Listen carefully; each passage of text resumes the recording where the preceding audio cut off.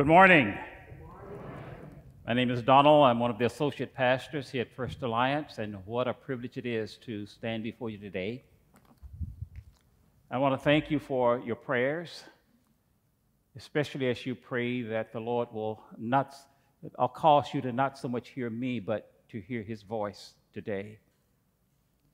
For it is his voice that we need. It is a privilege to share God's word with you. And I pray that you will indeed be blessed.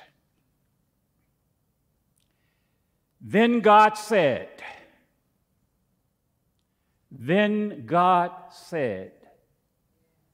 9 times in Genesis chapter 1, we find this phrase, then God said.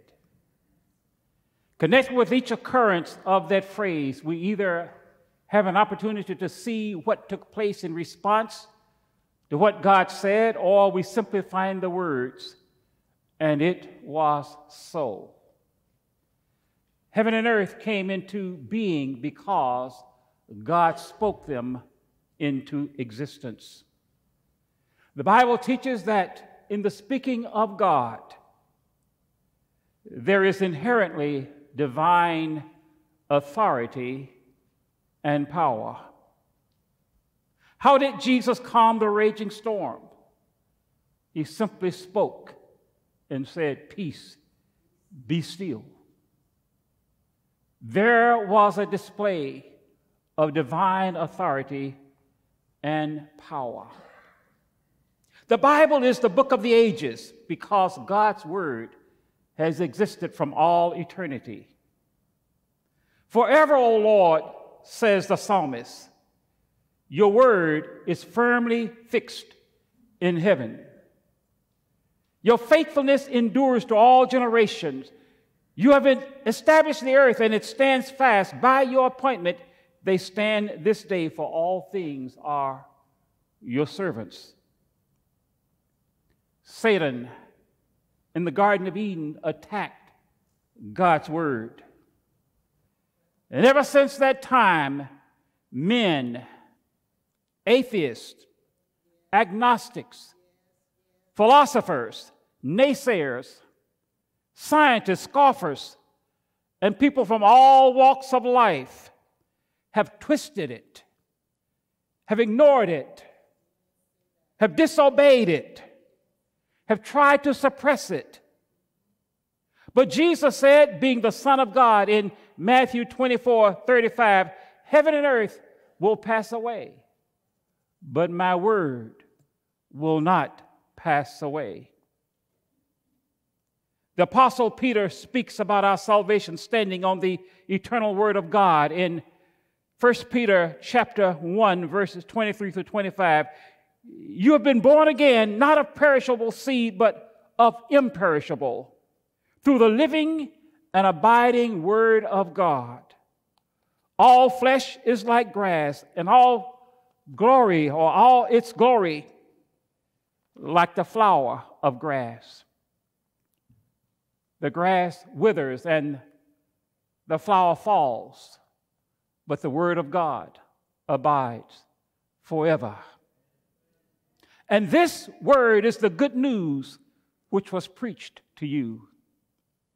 Our lesson today is taken from Joshua chapter 1, and there you go. Joshua chapter 1, verse 8.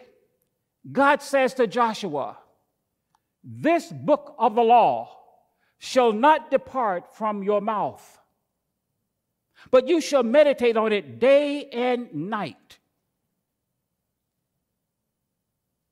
that you may be careful to do according to all that is written in it. For then you will make your way prosperous, and then you will have good success. Joshua was a learned man. He was a man who was skilled in warfare. And yet we find God saying to him, not the words depend on your abilities in war, but this word shall be in your mouth. It shall not depart from your mouth, You shall meditate on it day and night. For then you will make your way prosperous, and then you will have good success. And so today's subject is knowing and obeying God's word is fundamental to all true success. Let me say that again. Knowing and obeying God's word is fundamental to all true success. Obedience is the energy that drives the success of God's people. When we think about that word fundamental, we think of things such as important or major. We think of things being central, necessary, essential, vital, and there ought to be a slide up there that says that.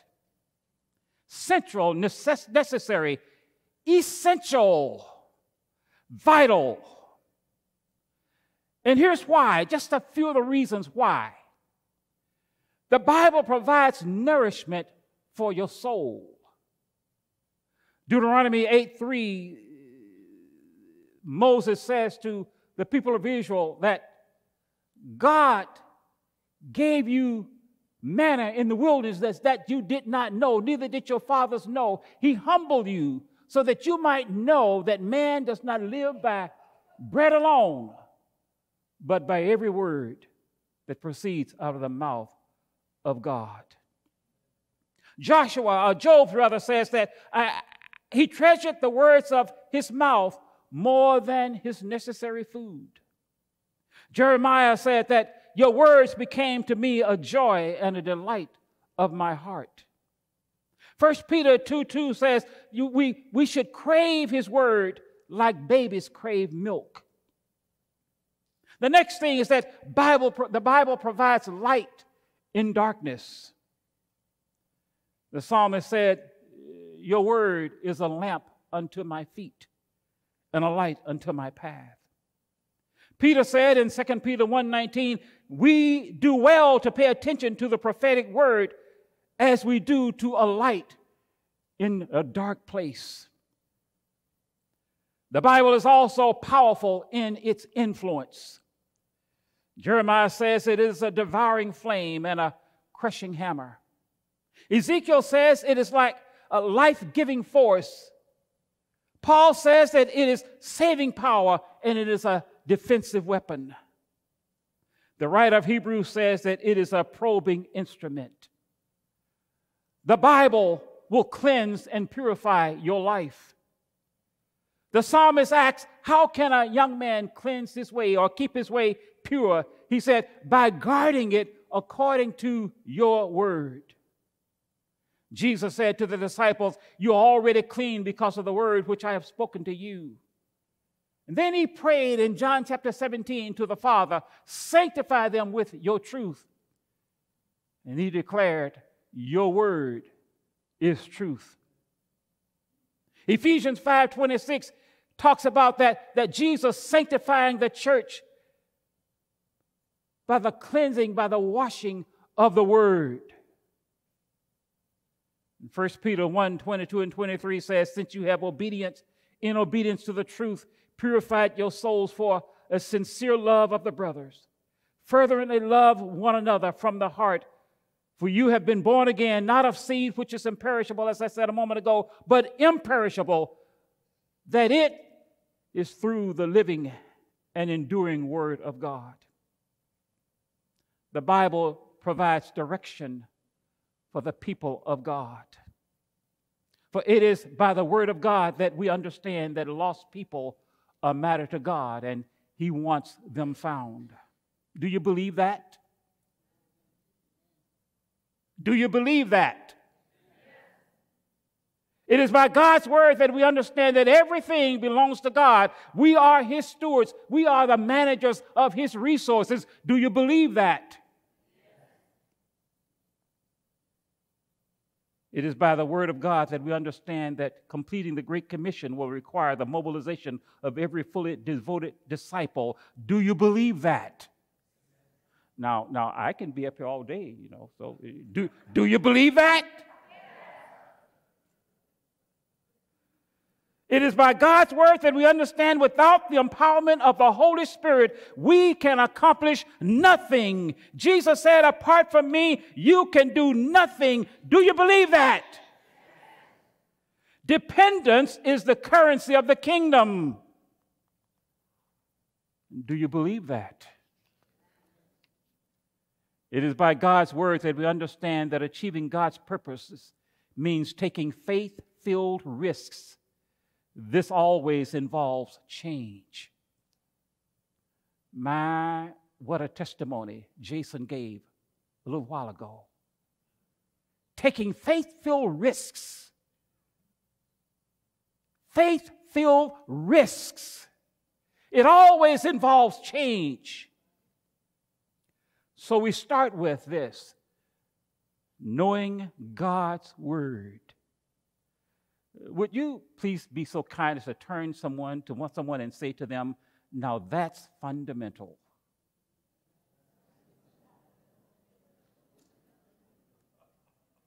This book of the law shall not depart from your mouth, but you shall meditate on it every now and then.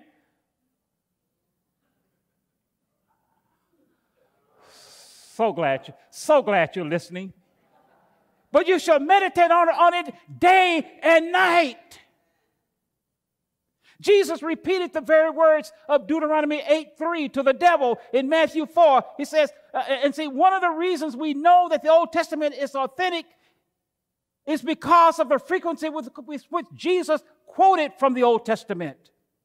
He used the word of God to defeat the devil. It says after he had fasted 40 days and 40 nights, he then became hungry. And the tempter came and said to him, if you are the Son of God. Now, please understand, now, the devil was not in question as to whether he was talking to the Son of God. So you need to understand what the Greek is really saying. It says, since you are the Son of God. He wasn't asking to identify, are you really the Son of God? No, he says, since you are the Son of God, turn these stones into bread.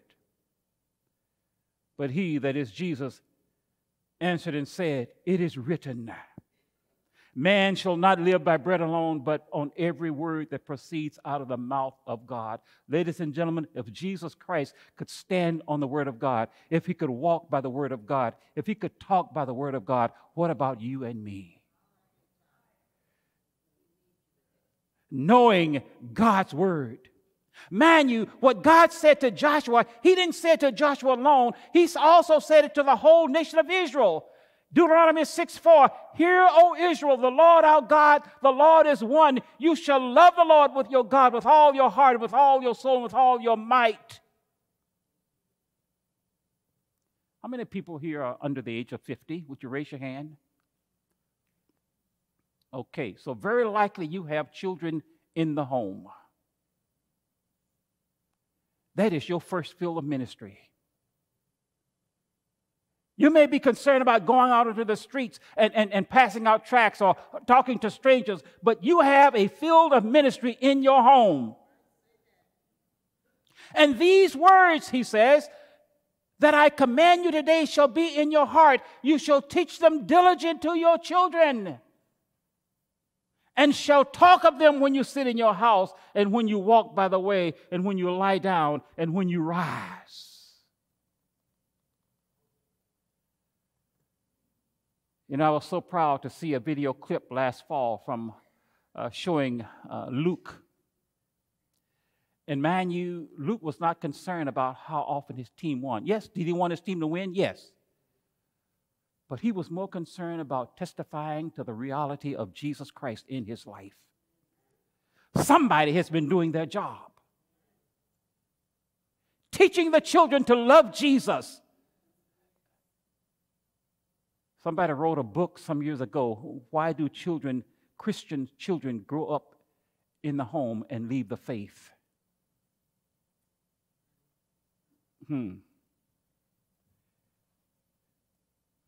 I'll let you ponder that.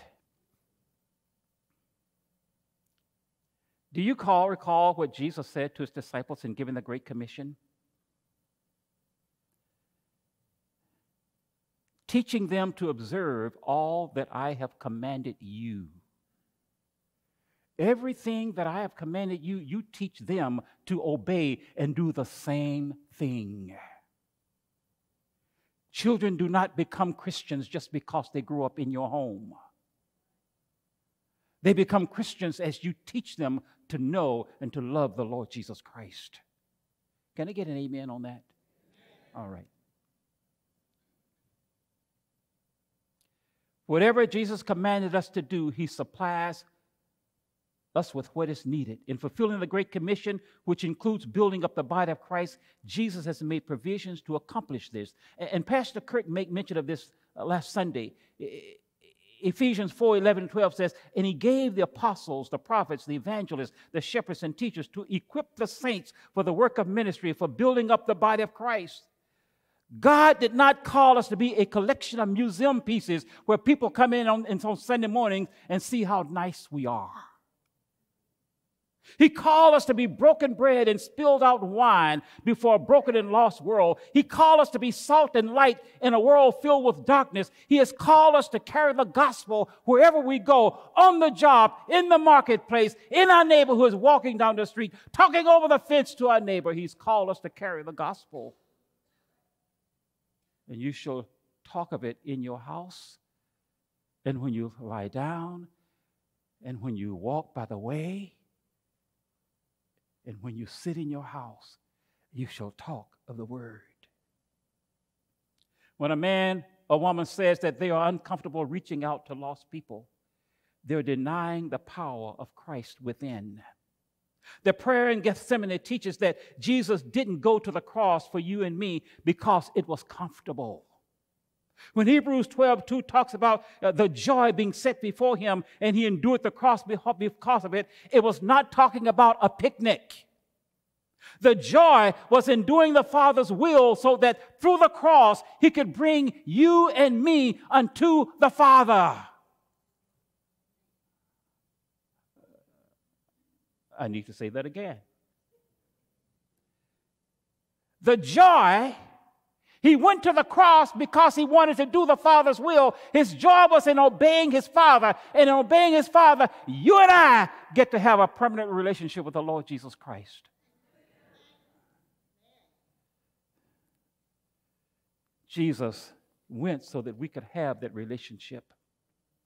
Jesus desires to live his life in us. We are called to yield ourselves to the power of Christ through the Holy Spirit. He has also made it clear that we should not attempt to do the work of the kingdom in our own wisdom and in our own strength. May I remind you, he says, I am with you even to the end of the age. Jesus doesn't call us to be comfortable. He calls us to walk by faith. Jesus doesn't ask for our abilities. He bestows certain abilities upon us, and then he commands our availability. You can say amen to that. It's true. Do you remember what he said in John 15:5? And I'll repeat this maybe a couple of times. I am the vine, you are the branches. Whoever abides in me and I in him, he it is that bears much fruit, for apart from me, you can do nothing. He is the remedy for our inability. He himself is our sufficiency. He said, abide in me, and let my words abide in you. Again, for apart from me, you can do nothing. The work of making disciples does not happen within our own abilities. How many of you feel that you just don't have enough time to read God's word? I'm so glad you didn't raise your hands to that.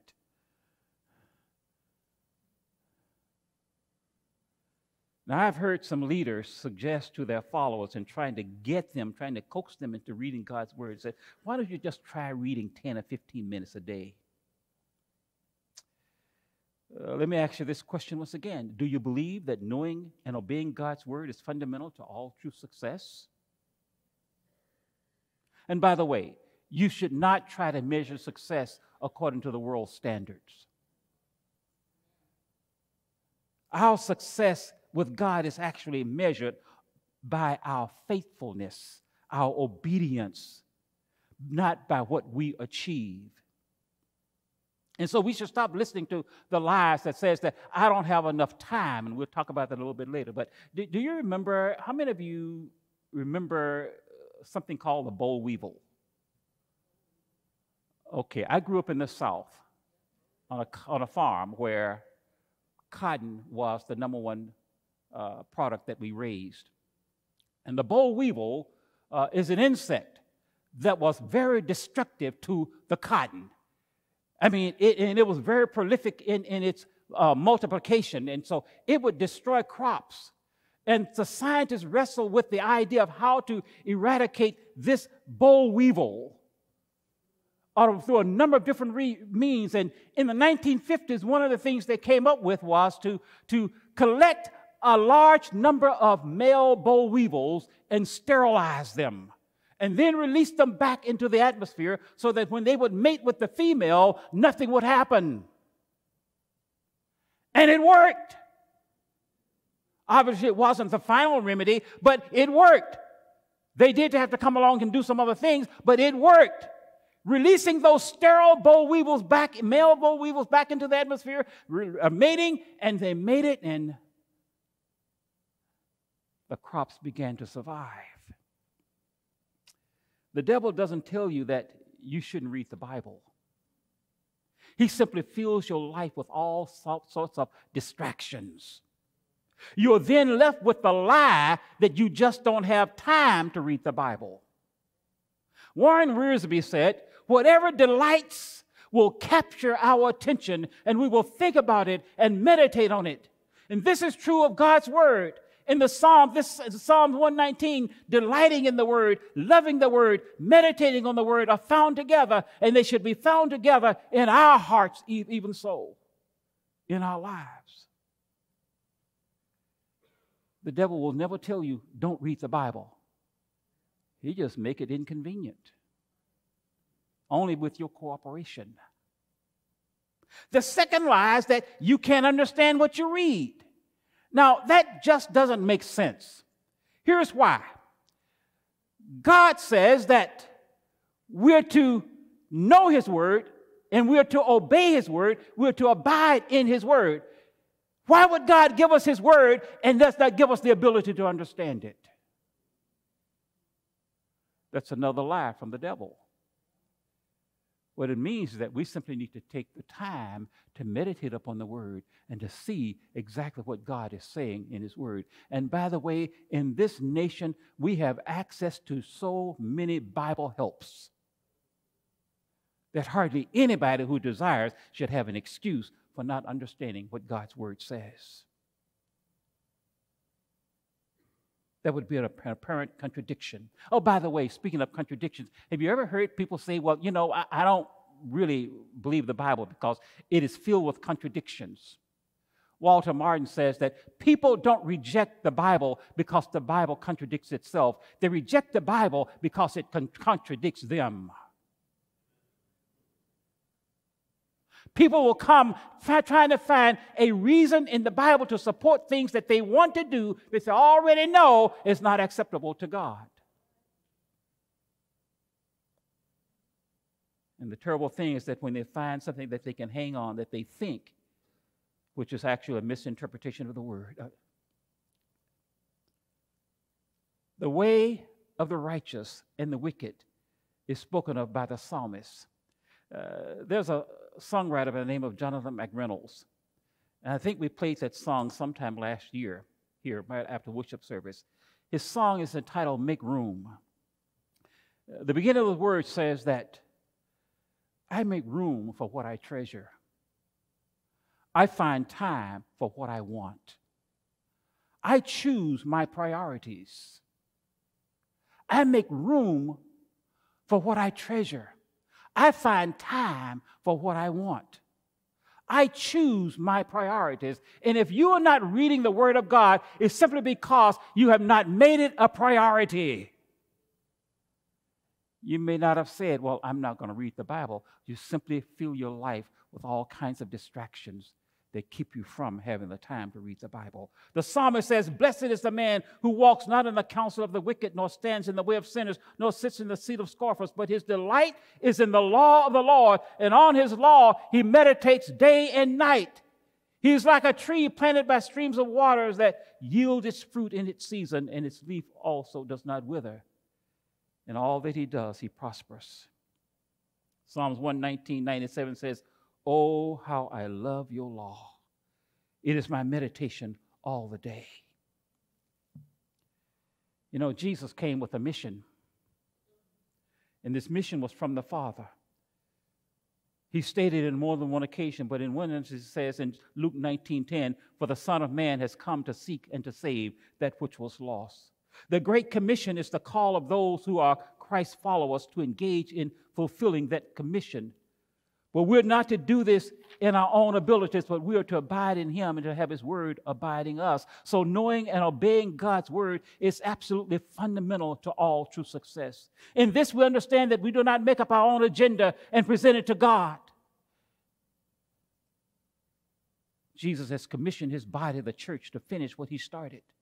We must ask ourselves whether we're living in obedience to Christ's commission. What are our priorities? We must be careful to not get sidetracked so that the work of making disciples suffers. There are many good things that the church can do and should do. But what is the priority of the things that the Lord has set for us? We must be careful to focus on the Lord's primary agenda that Jesus has set for His people. Priority number one, the great commandment. It's about love, loving Jesus and loving one another. We obey the Great Commission because we love Jesus. I believe it was Oswald Chambers who said that Jesus never called us to be committed to a cause. He called us to be devoted to Himself. Do you remember the lesson from the conversion between a conversation between Jesus and Peter after the resurrection? He said, "Simon, do you love me? Simon, do you love me?" It was on the basis of Peter's confession of love for Jesus that Jesus then said to him, "Feed my lamb, feed my sheep." There's another lesson on priorities. This involves the sisters of Lazarus, who are Martha and Mary. And you may recall the story, I'm sure many of you do, where Martha was complaining to Jesus that she was doing all of the work, and Mary was simply sitting at the feet of Jesus, listening to Jesus. And Jesus, in His great love for the both of them, said, "Martha, Martha, you're concerned about many things, but one thing is required, and Mary has chosen that one thing." She had built up resentment toward Mary, but Jesus said, "You need to abide in me, and my words need to abide in you." My commitment to Jesus drives me to be committed to doing what He tells me to do. "If you keep my commandments," says Jesus, "you will abide in my love, just as I have kept my Father's commandments and abide in His love. These things I have spoken to you, so that my joy may be in you and that your joy may be made full." Then He spoke about the disciples' relationship to each other. In verse 12 of John 15, He says, "This is my commandment, that you love one another, just as I have loved you. Greater love has no one than this, that one lay down his life for his friends." Let me say this. Actually, it's a question. In your love for your brothers and sisters, are you guarding the reputation of your brothers and your sisters? St. Augustine said, "There are those who love truth when it enlightens them, but hate truth when it accuses them." Are you guarding the reputation of your brothers and your sisters? If I'm committed only to a cause, I may be tempted to try to fulfill the cause in my own wisdom and strength. But if I'm devoted to Christ, then I allow Him to do His work through me. Then it ceases to be striving and it turns to abiding. And I desire that all glory go to Him. Caution number 2. If I'm committed to a cause, then when other people do not appear to share the depth of my commitment to my cause, bitter resentment, just as with Martha, may set in. And resentment sets in, the work of making disciples suffers. In fact, without realizing it, our words soon become destructive. Instead of life-giving, instead of our faith community becoming healthy and vibrant, it becomes self-destructive. When you come in on Sunday mornings, and this is a question I asked myself, and I want to ask you as well, how many of you deliberately make an effort to reach out and greet someone new? How many of you make a deliberate effort to smile at someone that you may not have seen for a while? Or even if you saw them last week, I'm determined to show that person that they are loved. How many people would become a part of your church family based on the things that you say about your people in your church family? Devotion to Christ keeps my focus on Him and doing what He wants me to do for His glory. Priority number 2 is prayer, and someone is going to be preaching on that real soon. Dependence, as I said a little while ago, is the currency of the kingdom. Jesus said, I do nothing on my own initiative. Now, ladies and gentlemen, if Jesus said that, what about you and me? I do nothing on my own initiative. I always do that which pleases the Father, He says. It is His plan, it is His knowledge, His wisdom, His understanding, His power. Everything Jesus had at His disposal, you and I have at our disposal to fulfill the Great Commission. And so He said, pray the Lord of the harvest that He will send laborers into the harvest. We pray for many things, but we need to make sure that we keep in our prayers praying for the work of commission. The Apostle Paul wrote to Timothy, first of all, then, I urge that supplications, prayers, intercessions, and thanksgiving be made for all people, for kings and all who are in high positions, that we may lead a peaceful and quiet life, godly and dignified in every way. Ladies and gentlemen, that is not talking about praying that the government will allow you to be comfortable. He's saying pray so that the government will not interfere without doing the work of the kingdom, is really what he was saying. Pray so that we will be able to go about the business of reaching lost souls without the government interfering with what we are doing in obedience to the Great Commission. He says in verse 3 of that chapter, this is good and it is pleasing in the sight of God our Savior, who desires all people to be saved and to come to the knowledge of the truth. For there is one God, and there is one mediator between God and men, the man Christ Jesus. Ladies and gentlemen, we do not have a tribal deity. We don't have a God that is a God of Toledo only. Jesus says, go into all the world and make disciples. You and I have the only message of salvation, and that is the message of the gospel of Jesus Christ. We have that, and that requires us. We are obligated to share it, because without the truth, no one will come to faith in Jesus. Priority number 3, make disciples. We exist not for ourselves, but for the glory of God. And the fact that we often forget this fact hinders the work of making disciples. The Great Commission is not a great suggestion. Jesus did not call the disciples and says, now I've got this idea, fellows, and I wanted to put it to you so that, I want to see what your take might be on it. So I got this great idea. No. He didn't say, no. It was not a suggestion. It was a commandment. And it is a Great Commission. I'm near the end, and if the musician would come back up. In the life of a Christian believer, prosperity and success aren't to be measured by the standards of the world, as I said earlier. These blessings are the byproducts of a life devoted to God and His Word. If you set out on your own to become prosperous and successful, you may achieve your goal and live to regret it. And whatever man does without God, wrote Scottish novelist George MacDonald, he must fail miserably or succeed more miserably. The question God's people need to ask are, number one, did we obey the will of God? Number two, were we empowered by the Spirit of God? Number three, did we serve to the glory of God?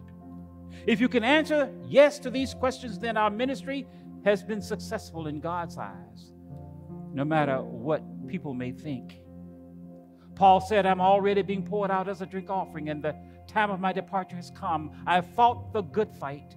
I've finished the race. I've kept the faith. Henceforth there is laid up for me the crown of righteousness, which the Lord, the righteous judge, will award to me on that day. And not only to me, but also to all who have loved his appearance.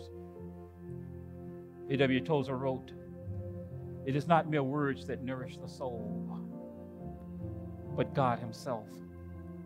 And unless and until the hearers find God in personal experience, they are not the better for having heard the truth.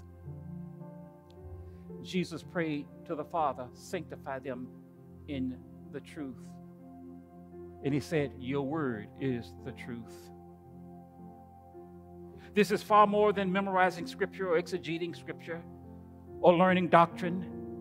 It is allowing the Holy Spirit, the Spirit of truth, to cause you to love Jesus, the living Word, more and more. The more you love Jesus, the less you love sin. The more you love Jesus, the easier it is to obey his word. The more you love Jesus, the more you want others to love him.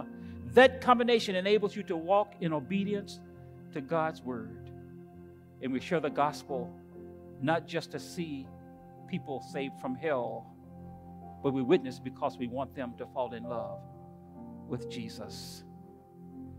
The Bible is not an end in itself, but a means to bring men to an intimate and satisfying knowledge of God, that they may enter into him, that they may delight in his presence, may taste and know the inner sweetness of the very God himself in the core and center of their hearts. Knowing and obeying God's word is fundamental to all true success.